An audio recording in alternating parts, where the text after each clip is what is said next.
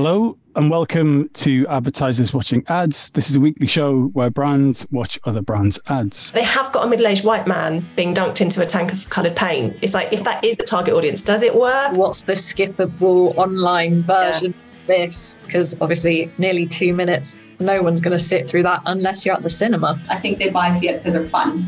And I think that's what this is pulling on.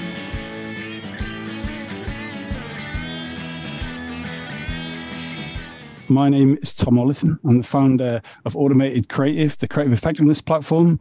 And this week we have a really exciting bit of creative that we're going to share with you. But before we get to this week's ad, let's meet this week's guests. Hi, everyone. I'm Julie Pender. I'm drink strategist and a brand builder, currently working with Pernod Ricard on Beefeater Gin. I'm Mary Saona, Senior Brand Manager for Vanish and Calgon in Reckitt, Spain. Hi, I'm Vic Miller and I'm VP of PR and Comms at GWI. Who else do you need? Who else do you need? What a panel. Let's see this week's ad.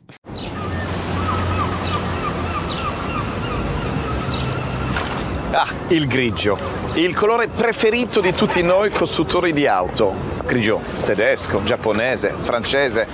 Vende bene, vende sempre. Ma scusate, qui non parliamo della Germania o del Giappone o della Francia. Parliamo dell'Italia. E guardate, l'Italia è gioia, ottimismo, amore, passione, vita. Allora, cosa c'entra il grigio? Nulla. Il mondo non ha bisogno di un'altra macchina grigia. Cambiamo le regole. Da oggi niente più Fiat grigie.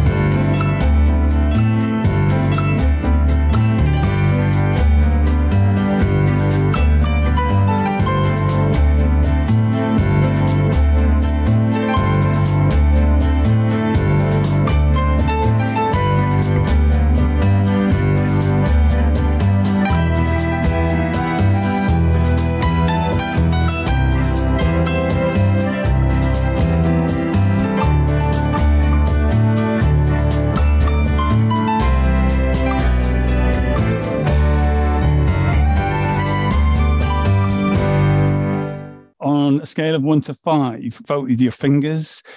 1, 2, 3.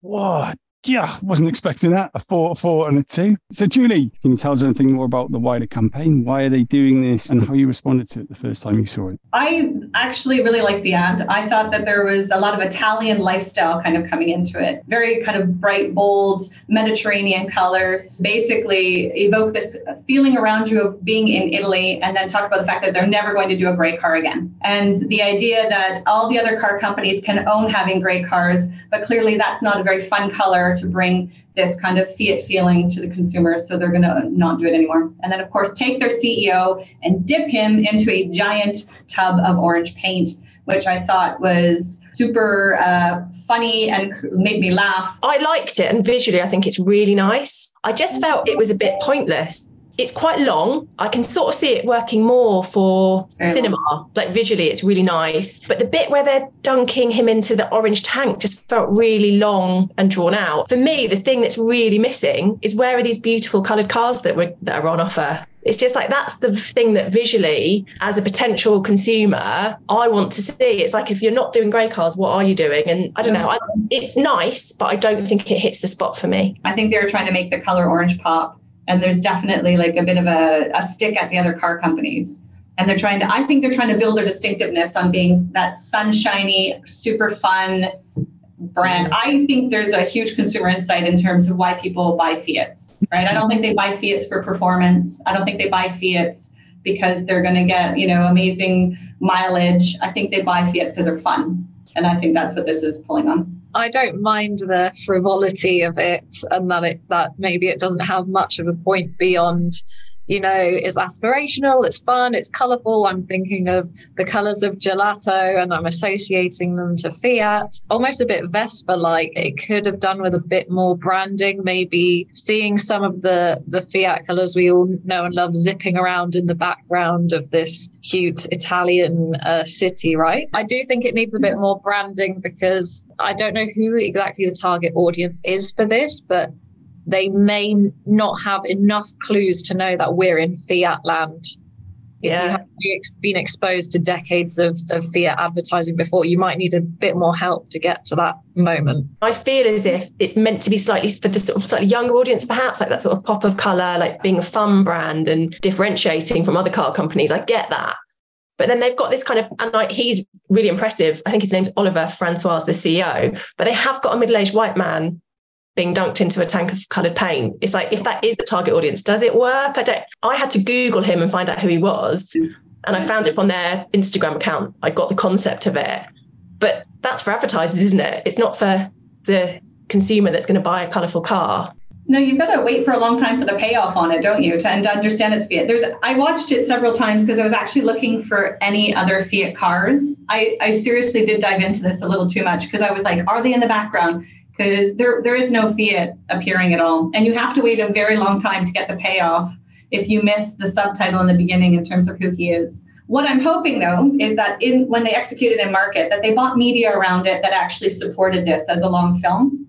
And maybe you did some great short 30-second cuts and maybe some digital content that made it more engaging and hopefully brought it into the dealerships, right? Brought it into the actual place where consumers are and did a really clever buy to dip something maybe in the dealerships or show that orange new vehicle dipped. I do really want to see this campaign in all its glory, 360. What's the skippable online version? This, because obviously nearly 2 minutes, no one's going to sit through that unless you're at the cinema. Did someone in that agency go, hey man, everyone's cars are great, let's not make great cars? Can someone ring the brand and tell them to stop making great cars? That never happened. Did they just decide to stop making great cars because they're really expensive and someone said let's flip it and say, oh, we only make colourful cars? So how do you think that came about? I think it's less about specifically people wanting X colour car. They could have consumer insights. For example, Italy is the favourite travel destination for an audience between 22 and 35, if that's what they're looking at. And I think some of this feels, because some of their messaging on social is about being positive and bright and colourful. I wonder if there's more of a play on that kind of positive outlook on life. There feels like there's a few themes coming through here that they might have taken from consumer insights from that set audience. So they're looking at things that appeal to that audience. I have another theory for that, Tom. The cynical brand manager in me said, okay, the grey cars aren't selling very well. Let's just delist them in style. It could be the world's most jazzy, discontinuation of a colour ever. And if anything, the value of those remaining cars in market is going to go up. Okay, so you're going to go back to your teams, inspired or not by this ad. What are you going to take back home with this? What are you going to learn from it? For me, it's the simplicity. So they went for fun, colourful, we're Italian, and that's it. And I like that they weren't tempted to sneak in any technical features or mumbo jumbo about the new model. They just kept it simple, and I liked that. I would go back and say you can have a really nice creative idea, but you are still ultimately selling a car. Where is the beautiful colour that is on offer? And then it's like, how's that going to execute? Maybe we're still going to see the execution of this. Maybe they're going to do a great job of bringing it into other elements. But I feel like this one's just, I don't know, it feels like it falls a bit flat for me. I'm going to sit in the middle of both of you in terms of the point of view. I did like it. I like the music. I love an Italian accent, and I wasn't put off by the CEO. I thought it was quite, as a marketer, I was like, what good value. You didn't have to pay any usage fees to an actor. But overwhelmingly, I still watched it. I laughed. I smiled. I knew it was Fiat. And I enjoyed it as a result. Would you sign off this campaign in its current form? Yes or no? 1, 2, 3. Good. There you have it. We'll see you all next week.